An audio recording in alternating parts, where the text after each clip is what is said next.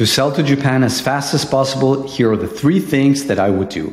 Number 1, pick the biggest e-commerce platforms. Pretty obvious, Amazon.co.jp. Second biggest platform, Rakuten. Third biggest platform, actually a niche category for digital products, is DMM.com.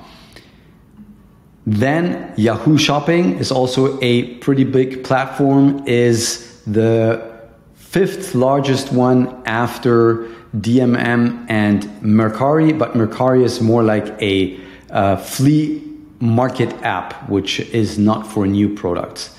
Then if you are in the fashion and apparel business, I would sell, or I would try to get into ZOZOTOWN. That is the biggest fashion and shoewear e-commerce platform in Japan. Now, believe it or not, I would also try to get into TV shopping.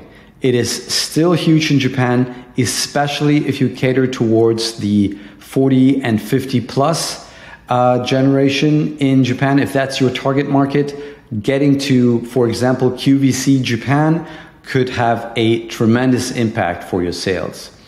Then last but not least, the third way on how to get into Japan fast would be to work with social media influencers. And here we have to distinguish between mega influencers that have 1 million plus followers, might not be the right person or influencer to work with you, but it really depends.